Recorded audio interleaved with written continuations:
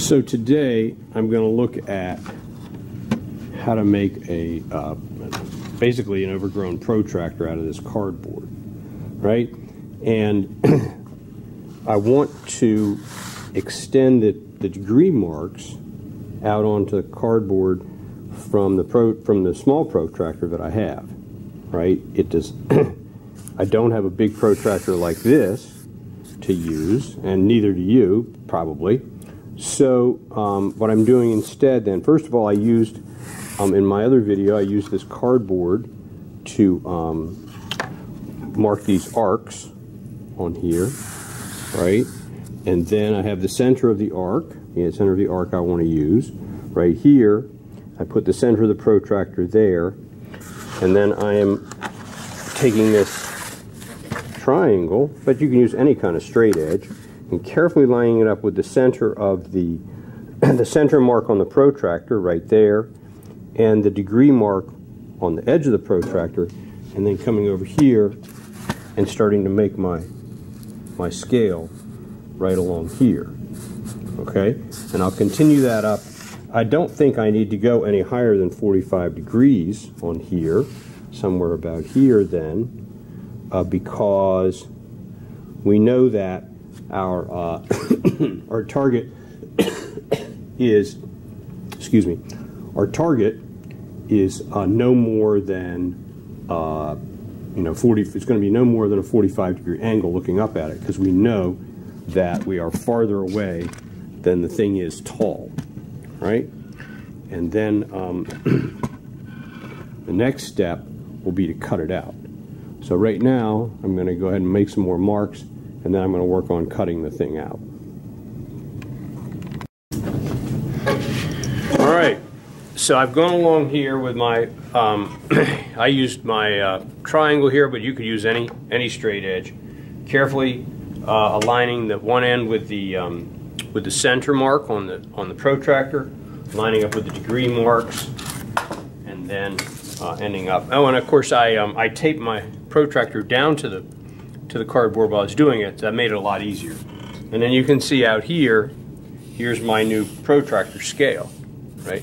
So I'm going to really carefully now try to cut this off here. And if I can do a good job of cutting this part neatly, I plan to use it as to construct the vernier scale, right? So we're going to go along here and try to be real neat following this arc.